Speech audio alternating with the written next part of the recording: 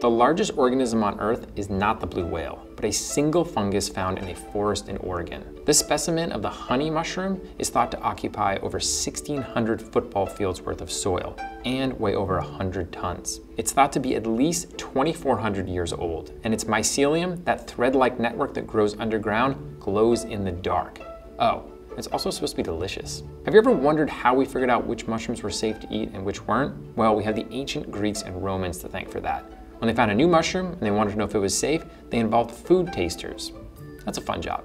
There are over 1,000 edible mushroom varieties in the world, but only about 20 are commercially cultivated.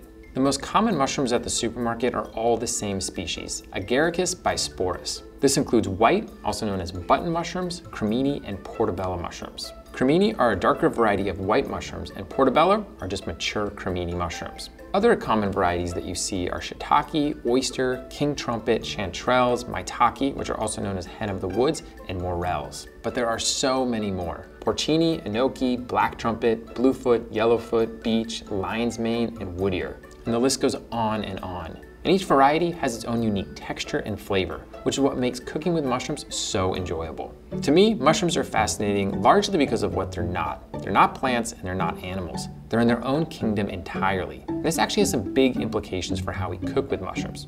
So check out this little experiment. I placed a steamer basket and a large pot of simmering water. And in that steamer basket, I placed a small piece of beef tenderloin, a chunk of zucchini, and a piece of portobello mushroom cap. And I steamed them for 45 minutes. At 5-minute intervals, I pulled each sample out and measured their firmness with my texture analyzer. You remember that nerdy fellow from the burger video, right? The data makes a pretty cool looking chart, but honestly, the better visual is looking at everything side by side after 45 minutes. A piece of beef tenderloin is so dry and tough and overcooked that frankly, it's a little painful to look at.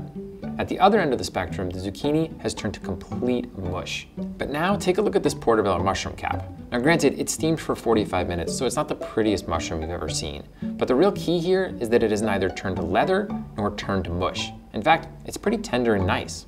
Oh, and don't worry about that leathery piece of beef tenderloin going to waste. We have lots of dogs in the office, and I fed it to this one. Her name is Buca, as in bucatini, the pasta. How is it possible that a mushroom can cook for that long and still be good to eat?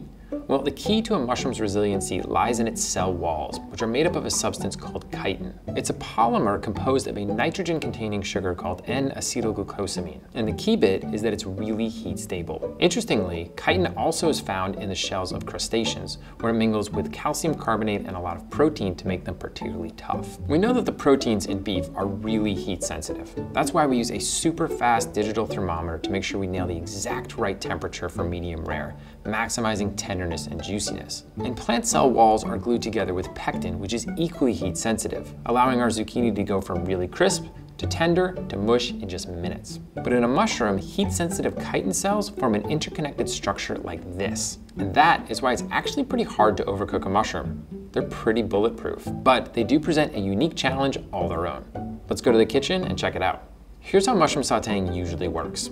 You heat a little bit of oil in your skillet, you throw in your mushrooms, and you start stirring. Then, all of a sudden, all the oil's gone. So you add a little bit more oil.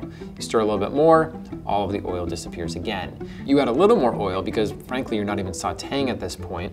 You stir, the oil is gone. You add more oil, you stir. Once again, it's gone. It keeps disappearing to the point where you could have just deep fried these mushrooms. Why does this happen? Well, check out this experiment. I tossed 100 grams of halved button mushrooms with a 1/4 cup of vegetable oil. After 5 minutes, I strained them and weighed the mushrooms again. I also repeated the exact same steps with 100 grams of mushrooms that I first microwaved. The raw mushrooms absorbed 42 grams of oil. That's about 3 tablespoons. While the cooked ones, they absorbed 2 grams. That's right, just a half teaspoon of oil. That's a massive difference, and here's why it happens. The stems and caps of mushrooms are made up of a large network of fibers called hyphae that are 80 to 90% water. This tissue also contains tons of air pockets in which oil can collect. Cooking forces water and air out of the hyphae, but thanks to their chitinous cell walls, they don't break down. With no place for the oil to go, it simply stays on the surface of the mushrooms where it helps with browning.